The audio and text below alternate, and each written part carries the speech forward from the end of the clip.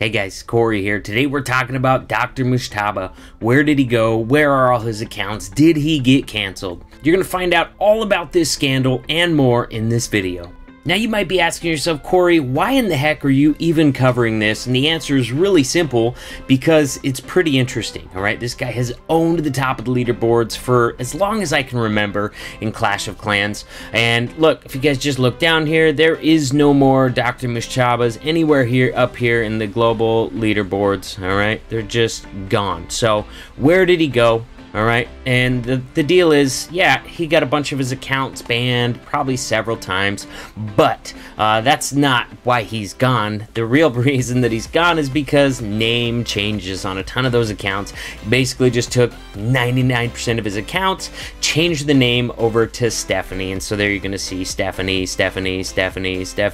All right, now they are different people. All right, they definitely are. I actually researched this topic quite a bit. They are different people. However, just because an account has Stephanie name on it does not mean she's the one playing that account. He very well might be playing all these accounts up here or several of the Stephanies. So a lot of stuff to go over in this video. There's been a ton of accusations, bunch of them substantiated, bunch of them obvious, other ones that came up in my last YouTube video in comments that I had never even heard of before. This is an absolutely insane thing. I'm gonna do my best to cover all the facets of it and all the insanity in this video. First of all, let's take a look at last month's top of the world leaderboard. In here we count 1, 2, 3, 4, 5, 6 Stephanie accounts out of the top 10. How many of those were Stephanie and how many of those were played by Dr. Mujtaba? I don't know. We're not going to know. Only they know. But 6 out of the last 10 on last month's leaderboard. So actually, at the end of this video, I'm going to link into my last video covering this, covering the top 4 reasons why they were banned by Supercell. They did have a ton of their accounts banned, I don't know, around 3 weeks ago. So I made a video covering that. So if you want more info on all that stuff, then make sure to click on that video at the end of this one. But for now, I want to compare this month's leaderboards globally to last month. We saw 6 out of the top 10 were Stephanie accounts. And right now, we're sitting at 1, 2, 3, 4 out of the top 10 are currently Stephanie and or Dr. M accounts. So we're seeing less of them up there, and I believe that is due to the ghosting fix. But more info about that in the other video that I'm going to link at the end of this one. Now, since I posted that last video, I had a ton of comments on it that really gave me a lot of new information that I hadn't even heard of before. But one thing's for sure, this is insane. All right, Dr. Mujtaba guy and Stephanie have the goal of just owning the top of leaderboards in Clash of Clans. That is pretty much their purpose in Clash of Clans, and that is, you know, shown by continuing to own the top spot for months and months. And one thing that is without a doubt is that they have spent an absolutely insane amount of money on this game. All right, I'm talking about at the very least hundreds of thousands of dollars. I would not be shocked to hear that it had been as much as $500,000 or possibly even more US dollars on Clash of Clans, because between the two of them, they've got at least 100 accounts. I mean, all the time they're getting accounts banned, they're running other accounts. I mean, at least 100. That's a very conservative estimate. So massive amounts of money being spent on this game. It's just absolutely, it's mind-boggling. All right, a lot of people are gonna, you know, talk trash about that. For me, you know, it's their money. It's not mine. Who am I to judge them what they spend their money on? Would I spend that money that way? No, but I'm not them. You know what I mean? You get guys that gather 3, 4, 5 different houses in different areas. You know, that's their goal. That's what they do. Not a lot of people talk trash about them for that. You got money. You can do whatever you want with it. So whatever. I'm not judging them on what they choose to spend their money on. Now, for me, I'm a fair play guy. I like the fair play war scene and, you know, an accurate measure of your skills against another person's with no inherent advantage by cheating. So I definitely don't approve of the methods used by these guys to get in this position.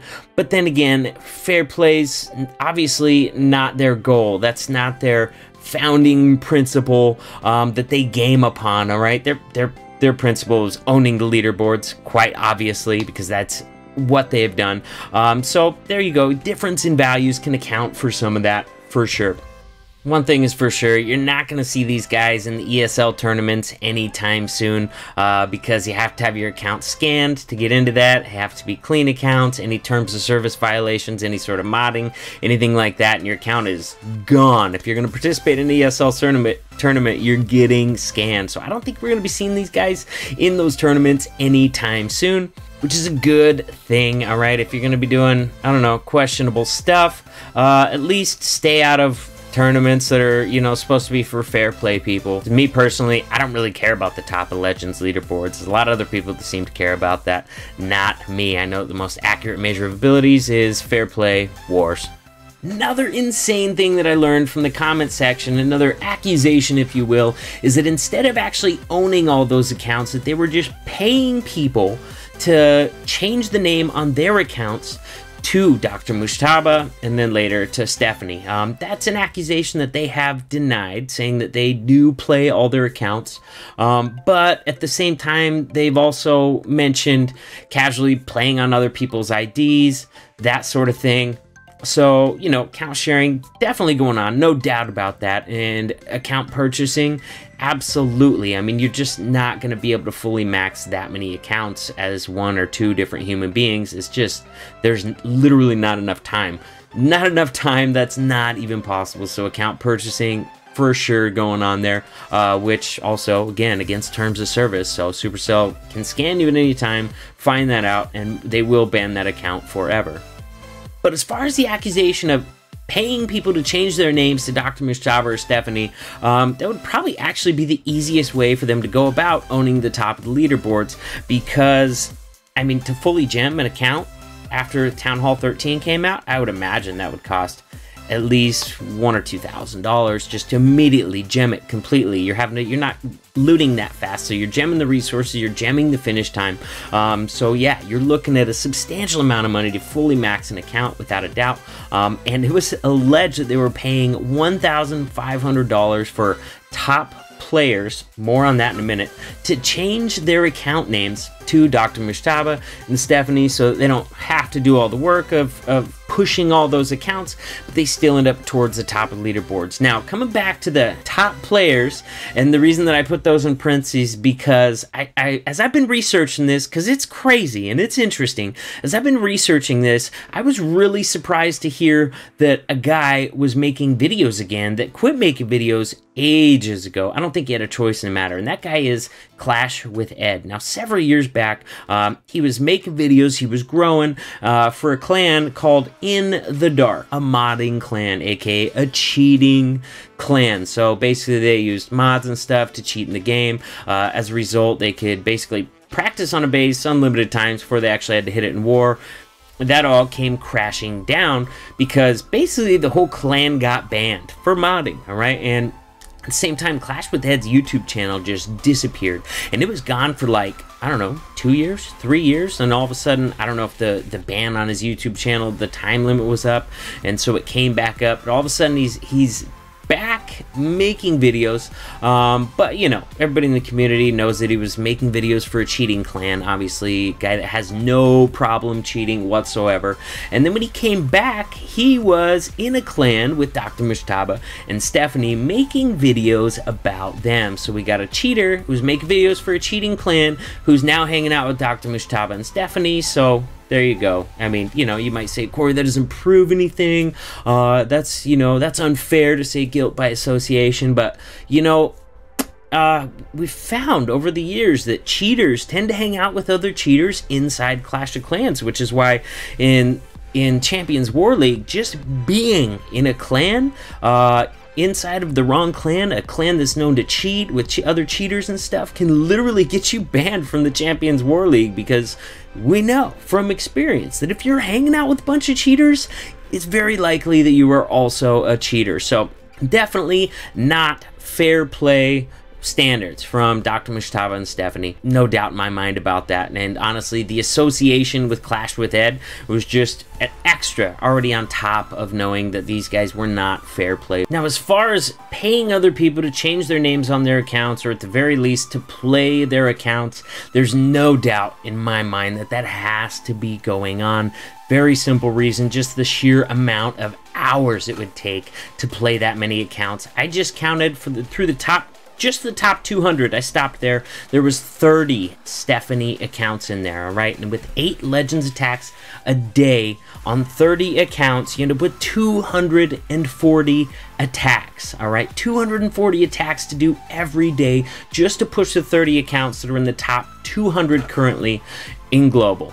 If we take that 240 attacks, times it by 3 for 3 minutes per attack, we end up with 720, at the very least, minutes of attacking going on there. Now we're going to divide that by 60 to see how many hours we have. All right, because we had 720 minutes divided by 60 is going to end up being 12 hours of attacking just for the 30 accounts that are currently in the top 200. Now, we could split that in half again, thinking that maybe Stephanie's playing half those accounts and Dr. Mujtaba's playing half those accounts. We end up with 6 hours per person per day of attacking. We could probably knock an extra hour off of each one of those just because not all those attacks are 3 minutes. But actually, I mean, no, we're not knocking an extra hour off those because that's 3 minutes for attacks, but then you have to switch between accounts, you have to cook armies, you have to request troops. So I'm going to say at the very least 3 minutes per attack in attack time and prep getting it done. So that's, even if we assume that each of them is playing half of those accounts, which, you know, not going to happen. That's 6 hours of solid attacking for each one of them every single day. And remember, they can't miss a day, otherwise their account's going to be falling down. You can't miss Legends attacks. So 6 hours every single day. Is it possible? Sure, physically possible. Is it likely? No, absolutely not. And a quick note for you, any attacks from them that I'm showing in this video, just for context, I am not in a clan with those people. I would never join a clan that they were a part of because of the fair play violations. I would never want to be associated with that. I'm just pulling these attacks off the internet. Now, the funny part to me is when in my comment section, people were letting me know, oh no, they don't actually own all those accounts, Corey. They're just paying people $1,500 a piece, you know, the top players from the cheater clans, $1,500 a piece to change their name and push the account to bring their name about, bring more fame inside Clash Clans. The surprising part about that was that they denied that.